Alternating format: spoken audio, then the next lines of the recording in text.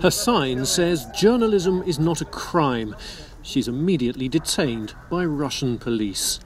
More than 20 journalists were taken away after conducting single-person demonstrations in Moscow against the arrest of one of their former colleagues.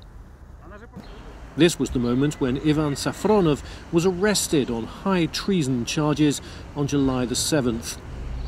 One of his lawyers said he was accused of handing state secrets to the Czech intelligence service, which then passed them on to the United States. Later, a court ordered he be held behind bars until September the 6th. Решение суда, сегодняшнее постановление Лефортовского районного суда, мы, как сторона защиты, считаем необоснованным, незаконным. Безусловно, мы будем обжаловать в установленный законом срок. For 2 months, Safronov had been an advisor to the head of Russia's space agency, Roscosmos, which issued a statement saying his arrest was not connected to his work there. But before that, he wrote about the military-industrial sector for leading Russian news outlets. In October last year, after an annual exercise that tested Russia's nuclear deterrent, he wrote for Vedomosti about an intercontinental ballistic missile that had failed to launch. Safronov cited 2 sources close to the Defence Ministry, although officials denied the incident had occurred.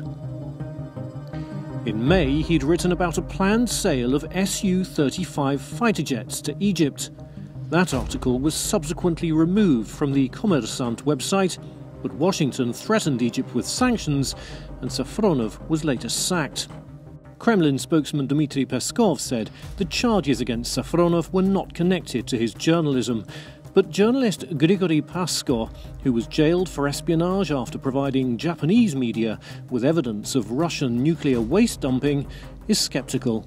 По таким делам, как правило, дело оперативной разработки длится, где-то около года. Поэтому мы можем действительно предположить, что речь идет о его журналистской все-таки деятельности, чтобы нам там Песков не лепил и не говорил. Safronov's case comes amid ongoing concerns about press freedom in Russia. Last year, street protests followed the arrest of an investigative reporter on drug charges. He said the drugs were planted on him and the charges were later dropped. More recently, on July the 6th this year, Svetlana Prokopieva, a freelance contributor to RFERL, was fined for justifying terrorism in a commentary about a suicide bombing. She strongly proclaimed her innocence to the court. Amnesty International said the charges showed the Kremlin's aim to further erode journalistic freedoms in Russia.